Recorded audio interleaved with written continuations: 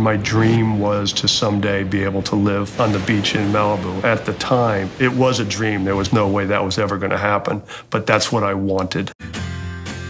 Malibu, California, known by the locals as the Boo, hugs the Pacific Ocean with all the drama of the sea on full display. 40 years ago, this view seduced a kid named Bill Chadwick, who just hit town with a freshly printed law degree and not much else to his name. I remember landing in LA in 1973 with $462 in my pocket, no car, no place to live, no job. But that soon changed, and today this lawyer-turned-investment banker is living the dream.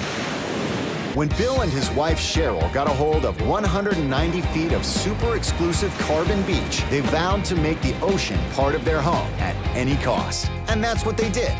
The Pacific rules as soon as you come through the front door. It's truly the most spectacular view I've ever seen anywhere. First must-have, floor-to-ceiling windows and double French doors that run the length of the 90-foot-long formal sitting room. This is one of the things I love about waking up in the morning. I get to come out and open the doors and look at this view. I love how the ocean changes. I love that we have two huge rocks in front of the house because when the waves are really crashing, it's such drama. It's really gorgeous. Bill wanted a gym in his master bedroom suite, but didn't want to have to look at it. So I came up with this idea, which everybody thought was pretty ridiculous, but it worked for me. Check it out. A hidden panel in the bookcase leads to a tricked-out gym with even more of those killer views. Bill wanted a view of the sea from every single room in this 10,000-square-foot house, even those not facing the ocean. So he ordered a custom aquarium big enough to hold 1,000 gallons of salt water and lots of sea creatures in his library. It's my way of still having the ocean when I'm in my office.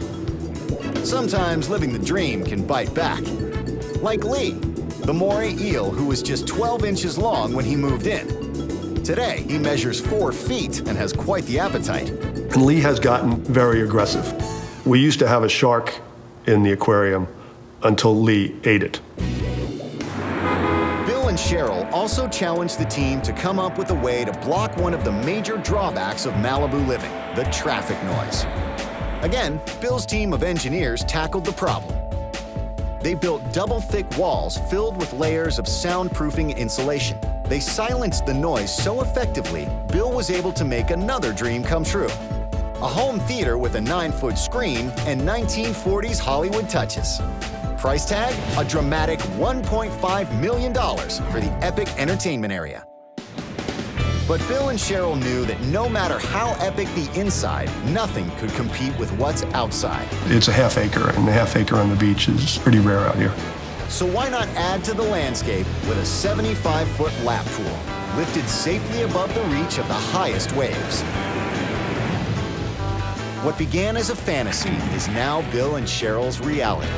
It's definitely, God's country, without a doubt. It's just gorgeous. What started out as a pipe dream has become 10,000 square feet of ocean view on prime beachfront in Malibu.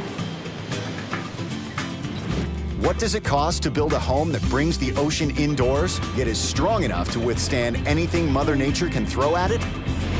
Making this dream possible will cost you at least $37 million.